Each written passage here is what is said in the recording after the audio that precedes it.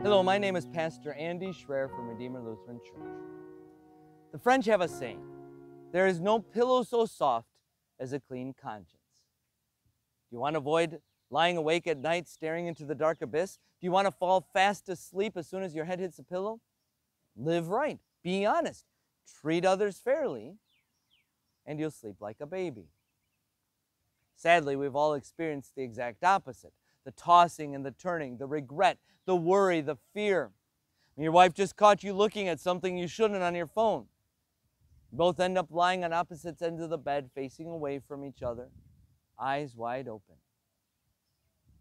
A no man's land stretches between the two of you. Her heart is full of hurt and anger. Yours is full of embarrassment, regret, and frustration. That was so dumb. You tell yourself as you stare into the darkness, why did I do that? 24/7 stress of living a lie, the fear of facing the consequence of what we've done, the feeling like a failure. We relive the moment again and again in our minds, hoping that somehow we could just go back in time and make it right. But that's impossible. You can't go back. You can't undo what's been done. So you lie there, your heart hurting, your stomach turning, unable to relax, unable to sleep. And if that keeps you up at night, think about this. God hates what you did. Your failure, your sin, your mistake separates you from Him. You deserve His punishment. You deserve to die. You deserve to rot forever in hell for what you did.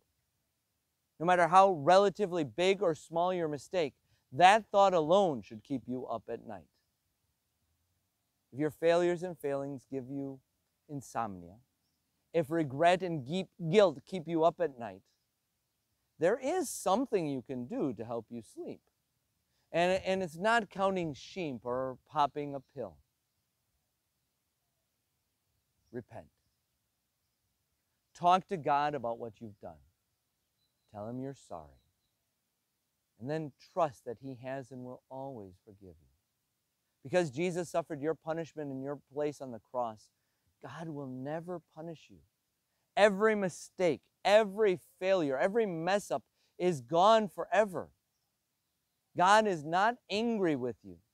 You will not die because of your sin. You will not go to hell.